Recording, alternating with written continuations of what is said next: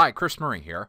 I got into a discussion on Twitter the other day with a follower of mine about the proper use of cut, and I thought it was an important topic to actually cover here because I think some people may not realize some of the nuances about the cut tool and how it works. So I'm going to go ahead and use a project that I've been picking at for a while here.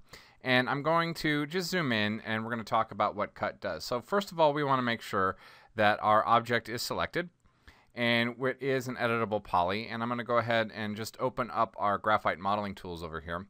And you can see we have our modeling tab here, and cut is located here on the graphite modeling tools, or it's located here in the right-click quad menu. So I'm going to use the same tool. I'm going to use the one right here in the right-click quad menu.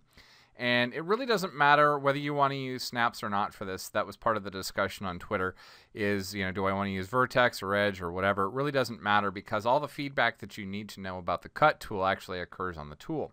So what the tool is for actually cutting geometry, adding slices, doing custom modeling, that sort of thing, directly on the surface without actually having to do like polygon inset or extrude or bevel or anything like that.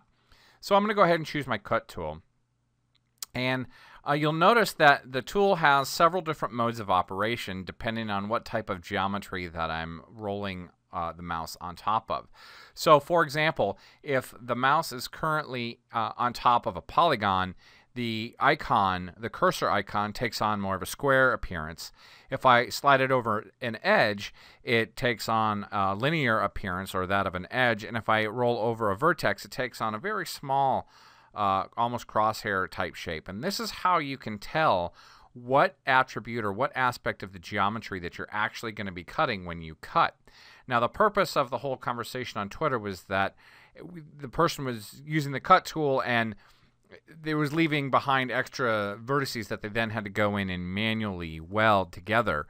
And that really shouldn't happen if you're using cut with this method. So for example, if I just want to go ahead and start clicking anywhere, I could just start clicking geometry and, clicking shapes, and all of a sudden I've cut a new set of polygons directly into the side here. Let me exit the cut tool, and I'll select these, and I can see that I've got some new geometry there. Now that's very random in terms of how I created it.